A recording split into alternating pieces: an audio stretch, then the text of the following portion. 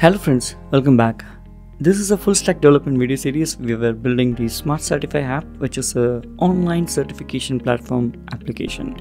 So this is episode 6, and in this video we'll be deep diving into the basics of the Git and how to push your code to a repository in Azure DevOps. We will create a new repo in Azure DevOps, initialize a local Git repository, and use the essential Git commands to commit and push your code to the cloud. Whether you are new to version control or need a refresher, this step-by-step guide will help you get started with Git and Azure DevOps. So without delay, come let's get started.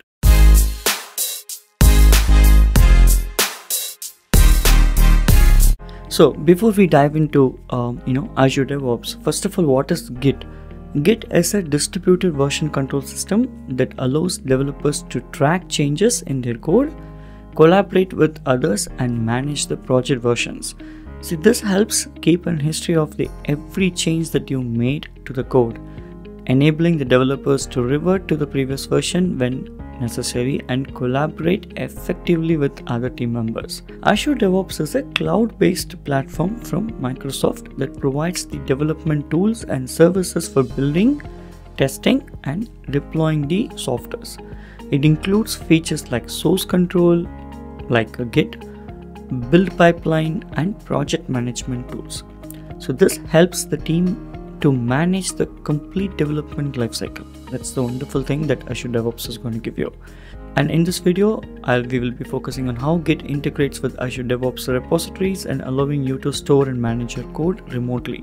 So by the end, you'll know how to set up your own repositories in Azure DevOps and use Git to push your code to the cloud.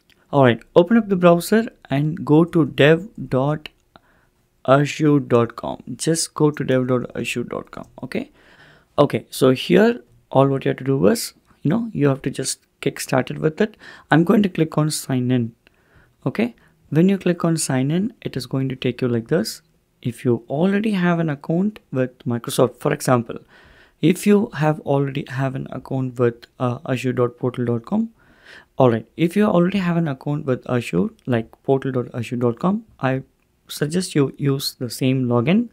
Okay, so always try to use one email ID login for all of the Azure related stuff. Azure DevOps, Azure Portal, keep it simple. Okay, just keep it one single login that you use it. And if you do not have, if you're first time doing it, go ahead and create your new account, or use your existing any of the other Gmail ID even to create it. Okay, so for example, I use learnsmartcoding@gmail.com to create an account in Microsoft, which is possible. So do so. Once you have done that, this is how it looks after you log in. Okay, it will initially ask you as soon as you start, like create an organization and enter some project and blah blah stuff. So basically this is how it looks. So very first time when you go, you will not have any of these things. Even you will have I'm not able to show you that, but basically you will not have anything like this here. It will just show you a prompt here where you need to create an organization. Okay, so what we are going to do is we are going to mimic what will happen if you're doing it for the first time. So I'm going to hit on this button, and this kind of a screen is what it will show for you. Okay, you see this here, it says you need to create a new organization. Okay, for example, dev.azure.com/a name, an organization name, and that has to be unique. Once you do that, you can choose where you have to host your project, and then you can continue.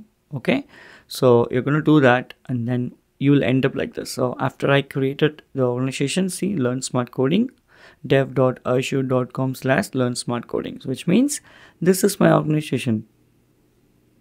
So this means this is my organization, and this is a unique URL. Okay, if somebody uses this URL, they will ask you, it will prompt you to log in, and without my credential you cannot log in unless I give you permission as a user to get into this organization. Okay, we'll talk about that shortly.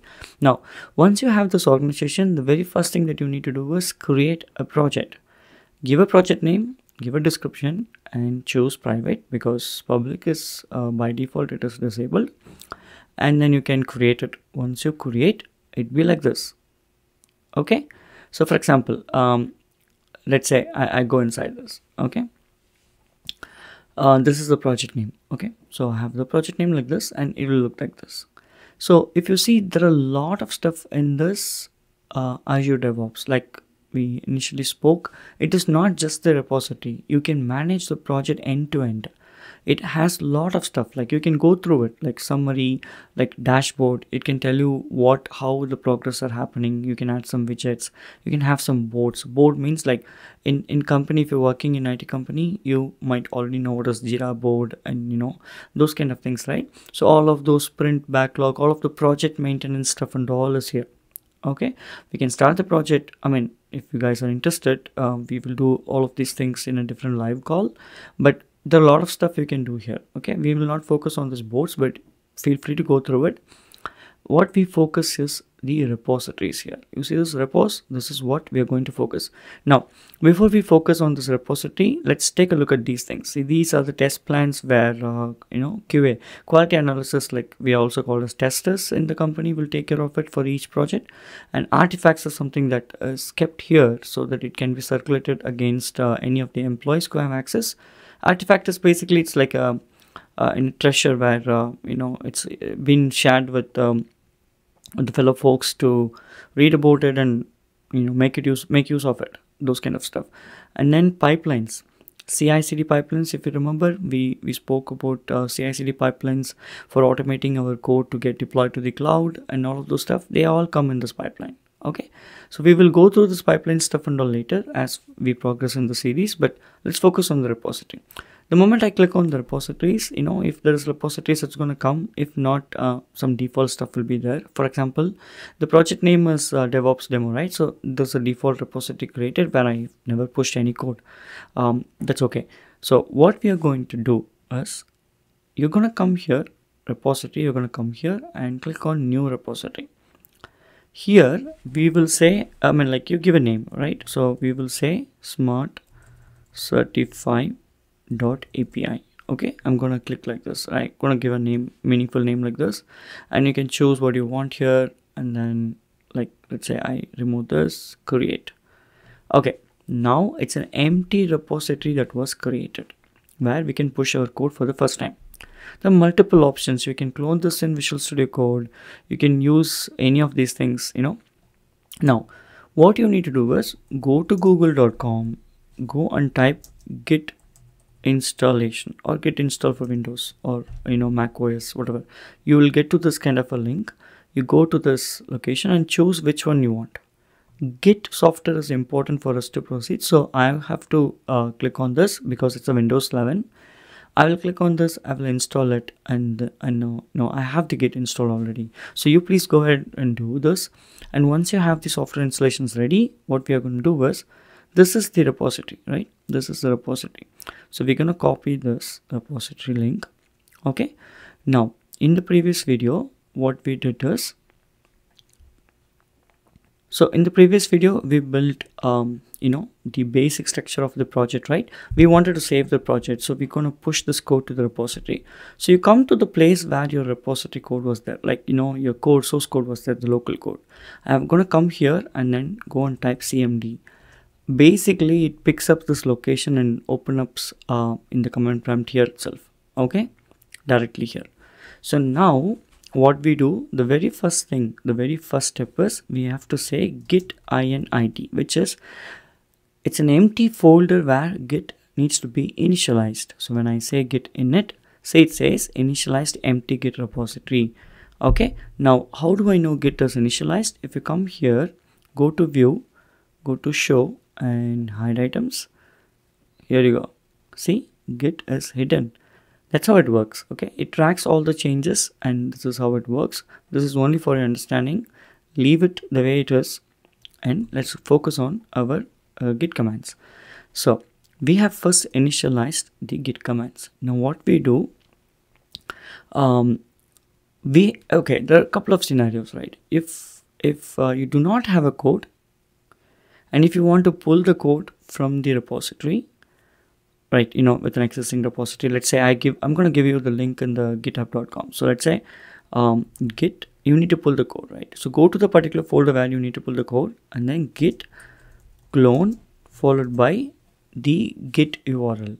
If you do this, what will happen is it will initialize the git initialization and it will pull the code from this repository. But our case is different. What is our case? We already have the code in the local. Okay, we will learn both the things. Okay, we already have the code. We're gonna put this local code into the Git. Okay, very first time. Now what we do, we will use this command git remote add origin followed by the name of the Git. What it does is, after initializing the Git, it just tells that, hey, now this one is linked to this one. All the copies that you were working is linked to this one. Okay, that's what it says. Now git fetch origin. Git fetch origin is in a command that will actually fetch all of the stuff, all of the details, metadata and all of the details from this location, because we have added the remote login. Like we have already told where to look for. So from there it is going to do this. Now, okay, so before the next command, let's go back to this place and let's go to the branch and see what are the branch that was created by default. Okay, so there is nothing here, it's not showing anything. Okay, now let's go here and then say git checkout -b and say main. So basically we are saying we are checking out a new branch called main here. So -b means new branch. Create a new branch and the branch name is main. See, it created a branch and it switched to that branch. Okay, if you type like this, it means you're switching to a branch which has already exists. But in earlier case, there is no such branch. So we created the branch with the -b and then we switched to the branch. Now, what we do, we're done with this. Okay, so the next what we're going to do is, we are going to say git space add space dot, which means every single files that is inside this API folder needs to be added. So when I say it's success, or you can also say git add space dash all, both are same. Dash all and dot is same. Okay, so now it's added, right? How do you check what is added? So there's another command called git status.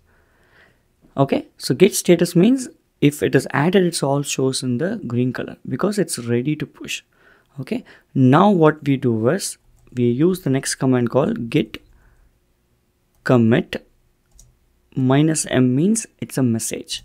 We are saying this is our first commit and it's the message name is initial commit.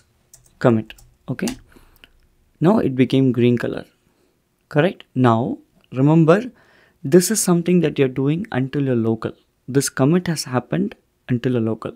Okay, now what we have to do, we have to say git push -u. So git push -u origin main. It's going to push the code that is there, see, to the repository. So let me bring this down. You see this? I'm going to refresh this and see what happens. Great. The code is here with the main branch. And if you look at this commits, now if you look at this branch, there'll be one branch and you see this commit. This is the commit that we pushed. In that commit, all of these files are there. Okay, so this is how you bring the code to this repository. Okay, let's say I already have a repository. I need to bring that code to the local. Let's go to this repository. Okay, and then click on clone. Remember, I'll tell you one more time, repository, choose a repository. At the main page, you have something on clone. Copy this. Now let's go back and pull in the code. Okay, so let me going to step out and I'm gonna just say temp so that I can delete it later. So I will open this in command prompt. I will enlarge this. Now git clone repository URL. It's cloning the code. It cloned. I'm going to close this and you see this inside this temp. Whatever we pushed was been retrieved. Here also same thing. Here also same thing. Inside this was pushed. So if you go here and see, Git will be there. See, Git is here. Okay, so that's how it works. So you know how to push your local changes to the repository, and you also know how to bring it back to your local. Now there are many things that we will learn, but what we do is, let's keep this interesting. Okay, so what we know about this in the video, we know what is Git, what is Azure DevOps, how we can create a repository, how you can push your code to the repository, and I'm going to give you every single command one by one so that you don't miss it and you can rewatch this in case you get stuck. All right, now as we progress, every single time that a new code has been pushed, I will also show you how we will create a branch, how we will push the code, and how we will make a PR. PR means pull request. How this pull request works in Azure DevOps, how PRs are reviewed by the fellow people in fellow developers or leads in the company, and how they are getting approved, how all of those concepts, right? We will show that in the real world. Okay, so that can happen only when I start with the new code, when I publish the next video. So stay tuned. Episode 6 is all about basics of Git and Azure DevOps stuff. I hope you enjoyed this video. If you like this video, don't forget to hit that like button and subscribe to my channel. Share this with your friends, and whatever you feel so far with episode 6, do let me know in the comment section. If you're more excited and looking for some specific stuff, let me know and I will make a good video out of it. Right, so 2025 is our year. We will rock in the career with the wonderful technology and high cutting edge tech skills. All right, stay tuned and I will see you in the next video. Bye bye. Thanks for watching. If you found this video helpful, please give it a thumbs up and subscribe to our channel for more tech tutorials. And don't forget to hit the bell icon to get notified when we post new videos. If you have any questions or suggestions, leave them in the comments below. Happy coding!